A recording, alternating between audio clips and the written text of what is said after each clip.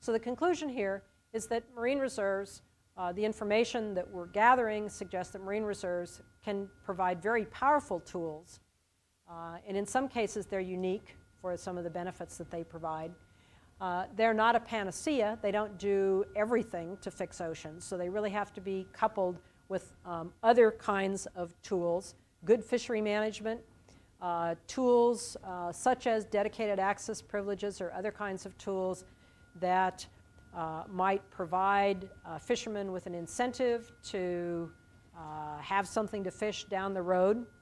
So incentives for conservation, pollution controls, consumer awareness, lots of other tools.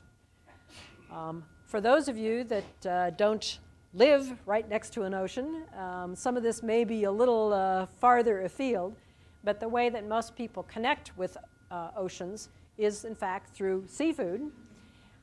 And in fact, if these are issues that you care about and want to be able to eat fish, eat seafood, and not feel guilty about it, one way that you can do that is to educate yourself about what kinds of seafood are caught in ways that are sustainable or are farmed in ways that are sustainable. And this Seafood Watch card is one of the tools that's out there. This particular one is provided by the Monterey Bay Aquarium. Environmental Defense also has the seafood card. Blue Ocean Institute does.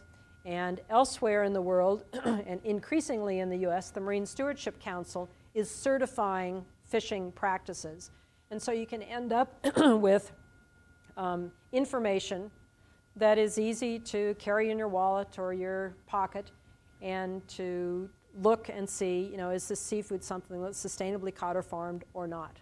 So there have been a lot of campaigns by a lot of NGOs to educate people about seafood choices.